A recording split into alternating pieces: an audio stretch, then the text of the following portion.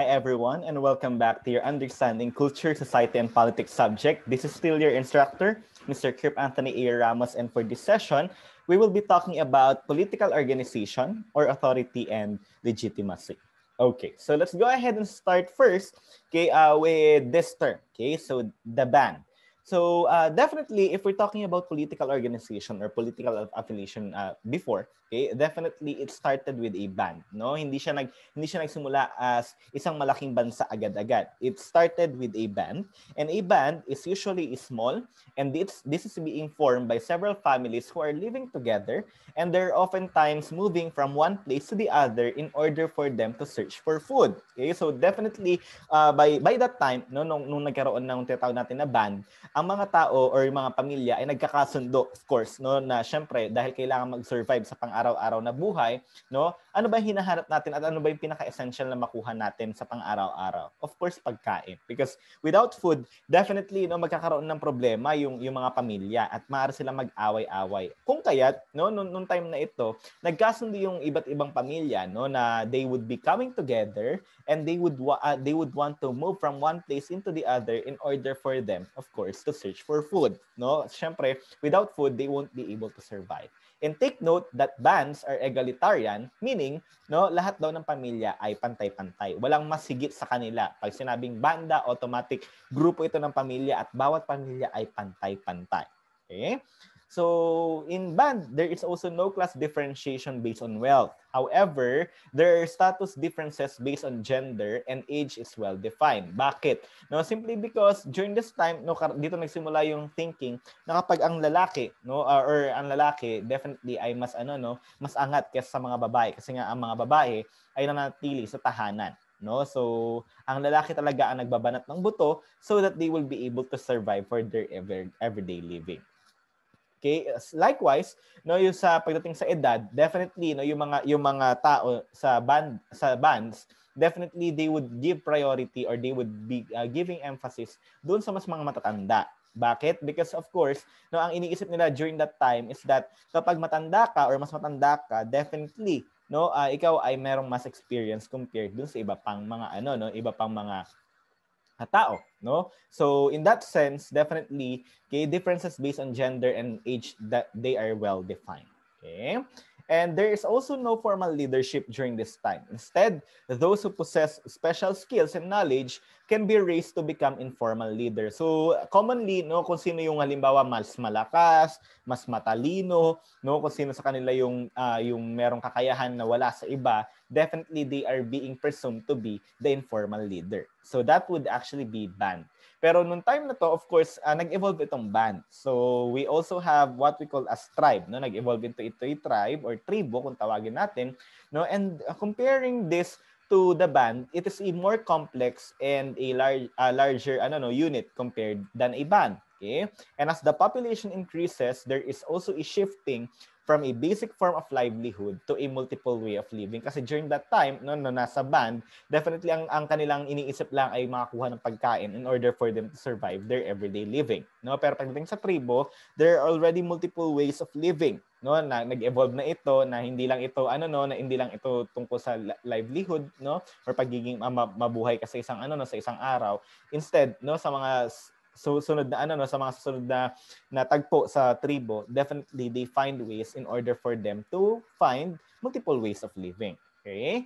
So in tribes, okay, this is being organized through pan-tribal associations in the form of councils, tribal leaders, elders, and alike, no, due to the presence of multiple communities in a tribe. Okay? So this is commonly being headed by a village headman who perform leadership roles but has limited political power. No, hindi lahat ng kapangyarihan ay nababase kay village headman. So also, it is worthy to take note that most tribes remain egalitarian. Ibig sabihin, no, lahat ay pantay-pantay, walang mas angat, no, na isa laban sa isa. No, definitely they are equal.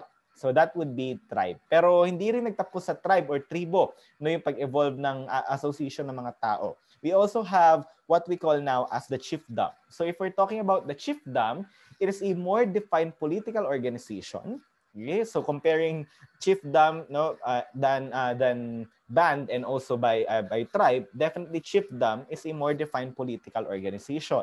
No, paano nasabi?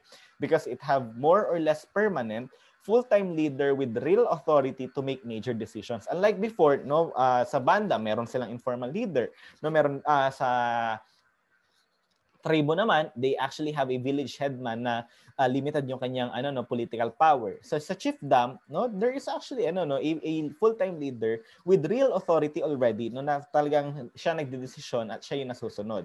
And these leaders are referred to as the chief. That's why kaya siya tinawag na chief, or chiefdom. It's simply because ang chiefdom ay pinamumunuan ng chief, it is a kingdom na ang head talaga ay chief, and formal leadership exists and authority rests solely on the members of a selected family, and it is also composed, chiefdom is composed of several communities that is being ruled by a permanent paramount chief coming from this elite family, and power is being inherited. Na say for example, kung pinanganak halimbawa si person A, lahat ng kapangyarihan niya ay may papasa sa magiging anak niya at mga apo-apuhan niya. So simply put, this power is it's being passed from one member into the other. Okay? And chiefdom, with this, it can be either a simple chiefdom or a complex chiefdom. But if you will be asking what is the difference between a simple chiefdom and a complex chiefdom, in a simple chiefdom, it is being characterized by a single village or community rules by a single family. So, in short, merong isang village or community that is being ruled also by one family. A complex chiefdom is basically being composed of several simple chiefdoms, maraming village or maraming communities, but this is still being being ruled by a single paramount center. Okay, so simply put, sa simple chiefdom, kaya siya sinabi na simple, it is simply because single, isa lang yung village or community. In a complex chiefdom, mas malaki because there are several simple chiefdoms na binubuo rito. Okay? So, since we're talking about the political association of the people, hindi rin nagtapos sa chiefdom, we also have what we call as the states and the nations, and for the past few years, we are interchangeably using these terms, pero may pinagkaiba ba yung dalawa?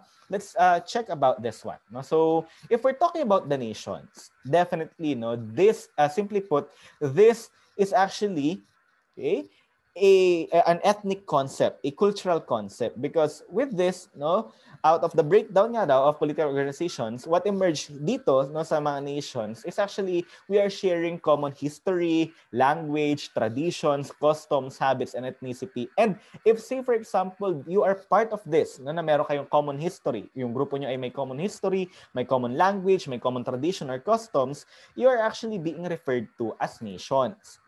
Again, if we're talking about the nations, this is an ethnic concept which is based on culture, all of the cultural concepts like history, language, traditions, customs, habits, and alike. So definitely, pag sabi natin nations, hindi natin tinitingnan dito yung political concept. Ang tinitingnan natin dito ay yung ethnic and cultural concept kagaya ng lengguwahe at ng tradisyon.